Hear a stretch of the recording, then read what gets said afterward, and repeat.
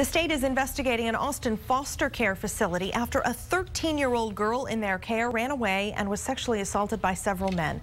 Court records say that assault happened at the Avalon Palms Apartments in the 9300 block of Northgate Boulevard.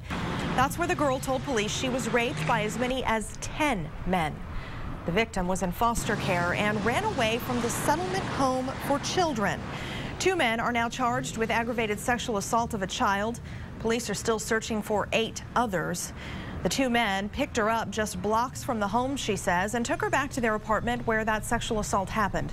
Neighbors in that apartment complex are now trying to help police catch the other suspects.